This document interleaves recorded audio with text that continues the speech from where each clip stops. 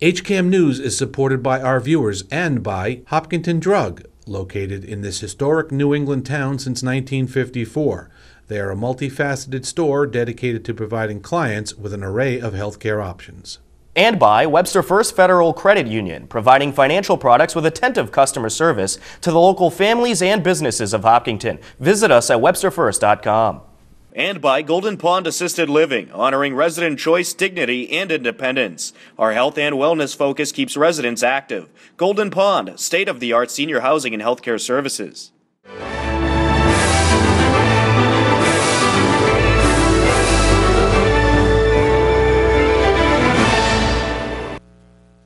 Welcome to HCAM News. Tom Nappy at the anchor desk to keep you up to date with everything you need to know about Hopkinton. On this edition of HCAM News, we have footage from some flooding on Hayden Rowe that was caused by the middle school basketball court Ice Rink. The planning board met and discussed downtown parking regulations. Golden Pond Assisted Living and Memory Care welcomed in a new executive director. Marathon signs have been placed throughout town as runners train for the big day. And we also caught up with softball coach Dennis Baker as practices and scrimmages are underway. But first, here are a few things happening in town.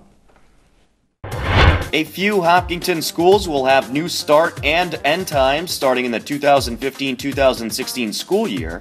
Hopkins will start up at 8:15 and end at 2:30. Elmwood and Center School will both start at 9 a.m. and end at 3:15 p.m. The Hopkinton Garden Club won first place at the Boston Flower and Garden Show, and they would like to congratulate their members Henry Schmidt, Deborah Coleman, Kathy Yankee, Audrey Dempsey, Liz Swenson, and Marilyn Mezit on winning the blue ribbon in the Design Division's Circle of Life Club Competition. The group also received the Club Competition Award, a top honor for receiving 95 points or higher in the design scoring. Way to go, Hopkinton Garden Club.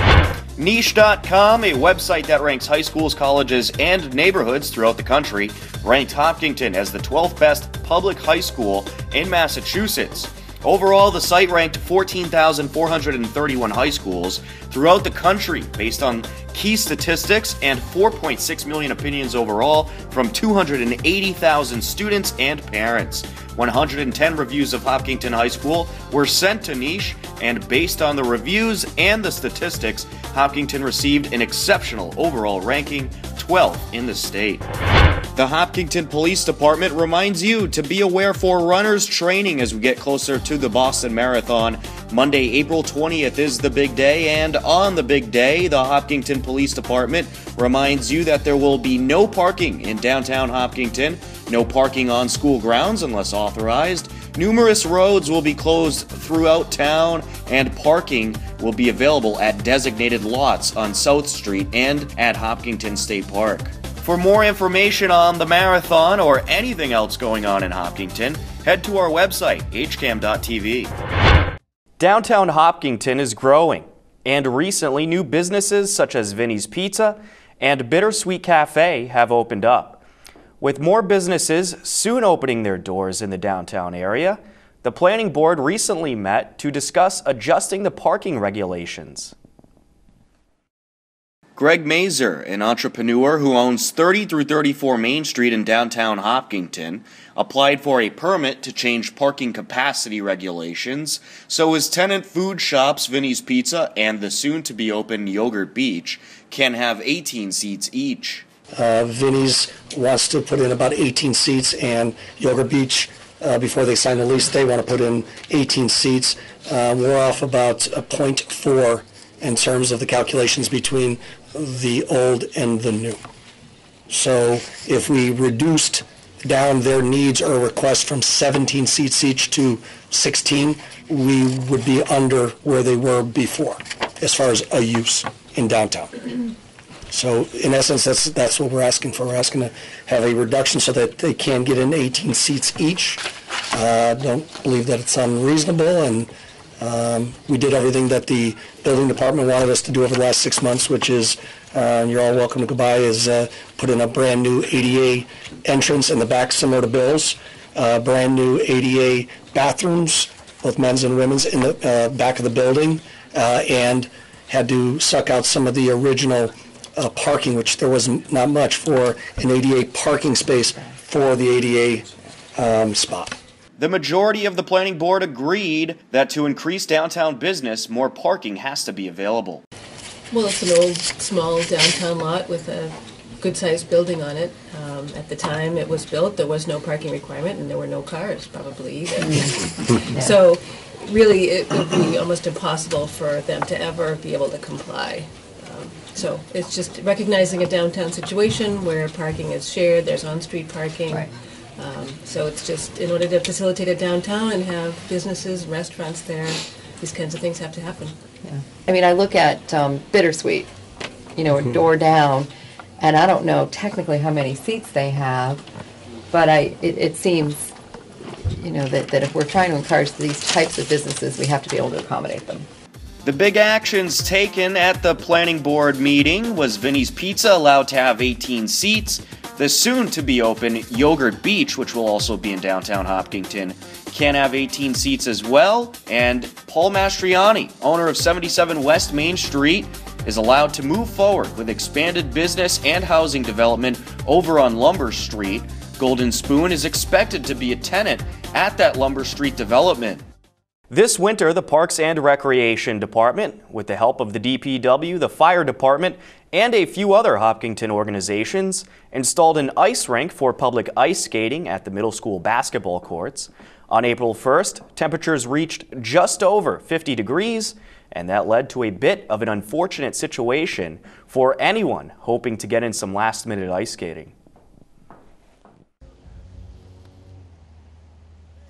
I think it's safe to say ice skating season in Hopkinton has ended. On Wednesday, April 1st, the ice rink at the middle school basketball courts melted, causing a dam to break, and the water leaked out into the streets around dismissal time. It made for a wet ride home as temperatures reached near 50 degrees. Here, you can see where the water was coming from, right near the gates facing the streets. This year was the first year in a long while the ice rink was put in at the middle school basketball courts. It was a successful effort by Hopkinton Parks and Recreation, and many other Hopkinton organizations assisted. The rink was used by many and enjoyed throughout the winter. I guess on the first day of April, Mother Nature decided that winter activities are done. Fortunately, the waterlogged street was cleaned up very quickly. HCAM News recently visited with the staff of Golden Pond Assisted Living on 50 West Main Street as they welcomed in new executive director, Dr. Barry Zeltzer. Golden Pond Assisted Living, located at 50 West Main Street in Hopkinton, recently welcomed in their new executive director, Dr. Barry Zeltzer. Dr. Zeltzer brings with him to Golden Pond over 20 years of industry experience. I have approximately 20 years of experience in elder care administration. I have a PhD in gerontology, and I've done a lot of work with the memory impaired in developing programs to help improve quality of life. I find it fascinating to come on board to an organization such as Golden Pond, to work with the community and to develop partnerships so that we can bring in creative programming to help people age in place. Some of the employees of Golden Pond talked to HCAM News about the new executive director. First encounter with him, he actually walked into the kitchen and he said good morning. He went out his way to say good morning to little old me. I find that was quite nice of him. He's very interactive. He's very hands-on. He goes out of his way to talk to all the employees. He's always asking about the residents. He's come into the dining room for lunch and he's sat down with some of the residents and talked to them over meals and asking how everything is going. He is wonderful. He does go out of his way to make sure he knows everyone's name, all of his employees as well as residents, and I think that's just great. It's a very exciting time to be here. I myself have been here for about 8 years, and I have to say that even after 40 plus years of nursing, I am so excited to be a part of it. It's on the cutting edge. And I told Barry the other day, I was excited every day. I'm excited every day to come to work. It's sort of like being in high school when tired, but you really don't want to miss anything, so you don't take any days off. We're actually really excited to have him here. He's wonderful. He's a person that we feel has tremendous vision for the future of Golden Pond. He's bringing in, his focus is primarily programming and how to enhance, what is already good, but to really enhance our programs so that each part of our community benefits by his experience and knowledge, bringing in outside resources that we haven't tapped into, but also really using our staff and utilizing them to the best of their abilities. So I think he has a lot of enthusiasm and excitement for what's ahead for Golden Pond and what we're trying to do here. I enjoy working with our team of professionals. We have such a dedicated, hard-working staff who enjoy every day being with our residents and doing the best job that they can possibly do for them. My favorite part about the work that I do is being with the residents, enjoying their smiles, and trying to do whatever I can to make a difference in their quality of life. Coming up on HCAM News, Boston Marathon season is in the air, and we will show you a program happening around town that is raising awareness for the many runners that will be training for the big day. Hopkinton Hillers softball team head coach Dennis Baker gave us a look at the upcoming season, and Courtney will have our HCAM Insider. A lot more ahead, so don't go anywhere. Hi, we are the girls from Girl Scout Troop 72969 from Hopkinton. We would like to thank Mr. Trojan for the awesome tour of the HCAM studio. If you are interested in fun and adventurous field trips, we recommend 1. Join a Girl Scout troop. And 2. Visiting HCAM to see how local television is created and produced. We also want to give a shout out to Colello Supermarket to thank Dale for our Girl Scout troop tour. And for always giving us a space to set up our cookie booth. Welcome back to HCAM News. The Boston Marathon is about 3 weeks away. With the weather getting warmer and the snow melting, runners have started to take to the streets for training. The Hopkinton Parks and Recreation Commission, with the help of several other local organizations, continued a program to raise awareness and to remind drivers to be cautious of runners getting ready for the big day. You will see signs placed throughout Hopkinton. The signs are an effort by several organizations to make sure drivers look out for runners training as we get closer to the Boston Marathon. Chairman of Hopkinton Parks and Recreation, Bob Dubinsky, explains. So the Runner Safety Program in Hopkinton, Mass. Is in its second year, and it started from a tragic accident down in North Carolina where a runner was killed when training for the marathon. Here in Hopkinton, with a collaboration of 6 major groups, we took the effort of runner safety very seriously and created the signage that you'll see all around town to go ahead and make drivers and folks aware that there's runners on the street. This is very important this year because of the amount of snow we have and the snowbanks which still exist, which further complicate the problem with seeing runners while they're training.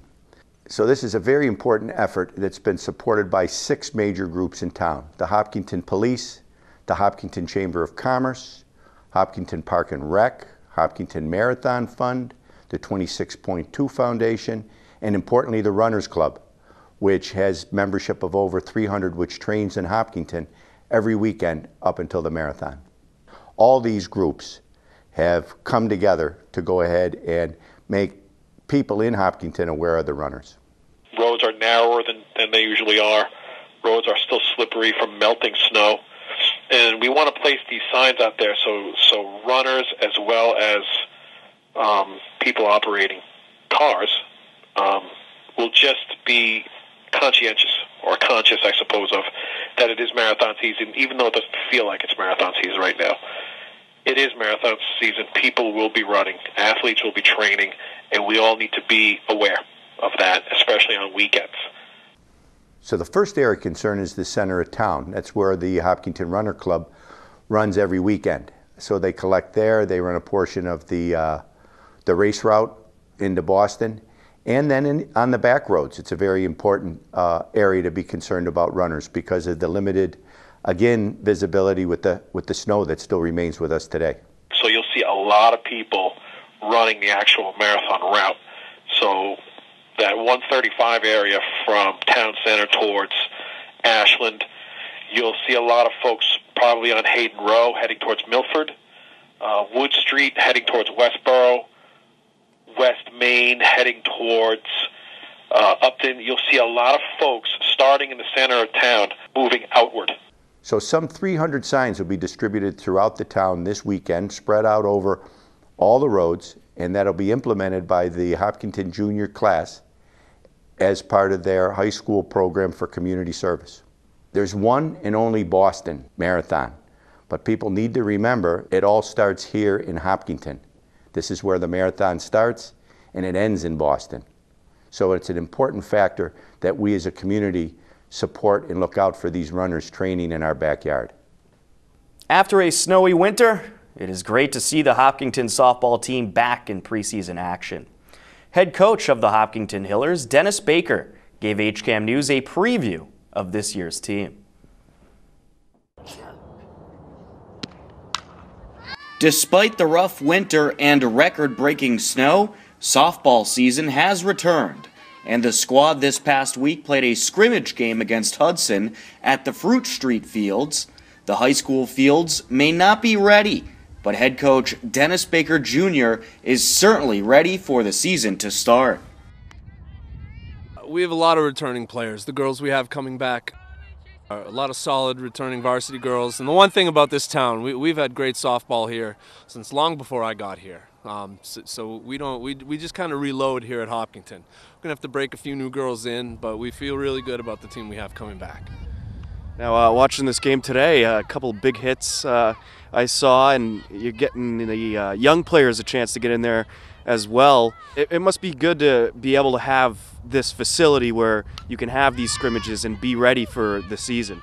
Yes, at least we know, kind of what we're dealing with because we're out here playing game situations. We come down here to practice once or twice a week also. We get a lot done in the gym for our practices, but you really can't simulate the game unless you're out here in an open field, especially outfielders, the way the ball comes off the bat, seeing who can track a fly ball. So we're really lucky to have this facility. A lot of teams, if they have a turf field at their school, they have to share it with 5 or 6 other teams. We're really lucky to have use of this facility, and it really has helped us. You could see the difference between last week when we first came out here and now till today. We've really grown a lot in just 5 or 6 days. Certainly, and now a bit of a different schedule situation this year with all the snow. It kind of pushed the high school season back 2 weeks. Could be more depending on when all this snow melts. But you were mentioning before that there's going to be pretty much every Hockomock team playing over at the Medway turf fields. How do these schedule changes affect your team? Does it make it a little tougher to prepare? I think it does make it a little tougher, and we will see at the end of the season when all these games have been moved to the end. They talked for a little while about playing a 14-game season, but the MIA moved the cutoff deadline for the tournament back a week, which should help us a little bit. But, we'll probably have some rainouts in May, and we'll be playing 7 out of 8 days in late May. I'm just lucky it's this sport and not baseball that I used to coach, where we can just kind of roll the same girl out every day and not have to worry about arms. But it definitely presents, a big challenge, especially early in the season. Just the uncertainty, really, of when we're going to play. Because we have that first day over in Medway, but other than that, maybe our fields will be ready after that, and maybe they won't. Right, and speaking of rolling the arm out there every day, Juliet Hume expected to be the main pitcher for the Hillers this year. How's she looking so far in the early goings? She's looking good. She's looking just what we would expect from Juliet. She really came on about midway through last year and really created a nice duo between her and Alyssa. And, Juliet gained a lot of experience. She had a big save against the state champion Bellingham Blackhawks. She won 2 of our tournament games in relief. So she really gained a lot of experience, and she's ready, I think, to show the league, what she has. I think a lot of people might breathe a little sigh of relief because Alyssa Cardgill's gone, but when they see Juliet come out, they might wish that Alyssa was back. Now, speaking of last year, you went to the playoffs, had a good run. Your father, though, with the Bellingham Blackhawks, won a state championship. Has there been a little nagging going on throughout the off season? A little bit. Obviously, it's a great honor for him. It took him 40 years almost between coaching baseball and softball to win a state title. He probably should have a couple more, but I don't like to, ride him too hard about that. But I told him he probably should retire. The day I win a state title, I might leave the field and never come back and go out on top. But he is coming back. I don't think he would know what else to do with himself except coach. So it's a great honor for him. I was there rooting them on. Some of the girls are shocked that I actually root for Bellingham, but I went to all their tournament games, rooted really hard for them in each and every one. But now that the season has started in the Tri-Valley, we hope to beat them again. I've been here 2 years. We've played 4 times, and we've each split, each year 1-1. We were last year the only team to beat them. They were 26-1, and we were their only loss of the season. So we do take a lot of pride in that. We know there'll be a tough challenge. They lost a lot of girls, but they're kind of like us. They don't rebuild, they reload. So we know it's going to be another fierce battle with them, like it always is. And lastly, Coach, with the weather, was everything on time this year as far as training and conditioning wise? I know you had this field available, so everything must have been pretty much on time. Pretty much, and as it goes every year, we're usually in the gym for the first 2 weeks anyway. Even without the snow, our field generally isn't ready for a couple weeks, so it doesn't feel too out of the ordinary right now. We've really done a good job. My assistant coach, Coach Scott Soderberg, he and I have worked together between baseball and softball for about 12 years now. We really we have a lot of efficient practices inside. We get a lot done. We really feel good about what we do and how we practice with the girls indoors. But we're right at the point now we're getting a little bit restless. But for now it's kind of like it has been the last few years. Coming up at 5 p.m. Tuesday, April 7th, Hopkinton Police Chief Edward Lee and Hopkinton Fire Chief Ken Clark will be live on HCAM taking your questions. You can email questions ahead of time to chiefslog@hcam.tv. For more about programming coming up on the HCAM channels, here is our promotions coordinator, Courtney, with our HCAM Insider. Hello everyone, and welcome to the latest edition of the HCAM Insider. On Monday, April 6th at 6:30 p.m., deciding when to make the move out of the home is discussed in Senior View. We try to figure out what are your goals, what's your time frame, what's your motivation for moving, what's the situation with the house. Now, not just the value of the house, but all the stuff in it. At 7 p.m., Johnny Flaherty shares his down-to-earth poetry in Wake Up and Smell the Poetry. When you're young, pearls of wisdom pass you by. Usually miss them due to roving eye. When you're old, these same pearls find a friend who'll embrace them, embellish them, pass them on to your kin. In Physician Focus at 8:30 p.m., the different causes of cancer are the topic of conversation. You're much more likely to develop a cancer in those cells that have a long history of lots of divisions as opposed to cells that don't divide that frequently throughout your lifespan. On Tuesday, April 7th at 5 p.m., tune in to hear your questions answered live on the air by the Chiefs of Hopkinton's bravest and finest in the Chiefs Log, live on HCAM TV. Send a question in to chiefslog@hcam.tv or call 508-625-1640 during the program. At 6:30 p.m., the Board of Selectmen meeting will air live on HCAM TV. On Wednesday, April 8th at 11 a.m., it's a poetry marathon as local residents and poets share their favorite poetry. At 12:30 p.m., the Elementary School Building Committee shares the blueprints for the different sites in their latest community workshop.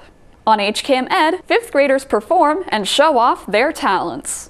8th grade and high school students also perform in the Music in Our School's 8th grade and high school chorus and band concerts. Don't forget to send me an email at courtney@hcam.tv if you want to be added to the HCAM Insider newsletter mailing list.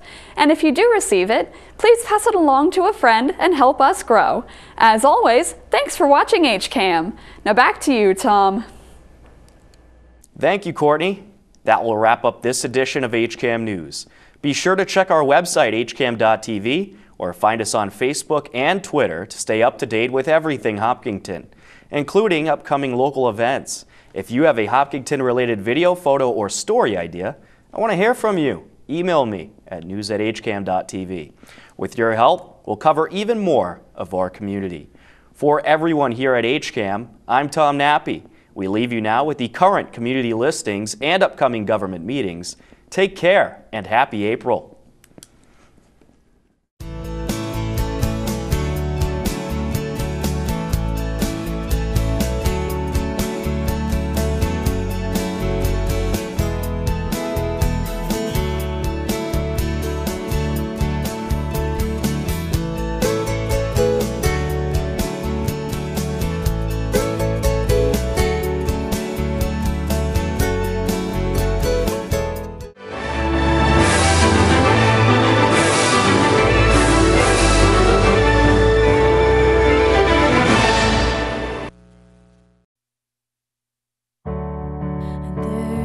Stand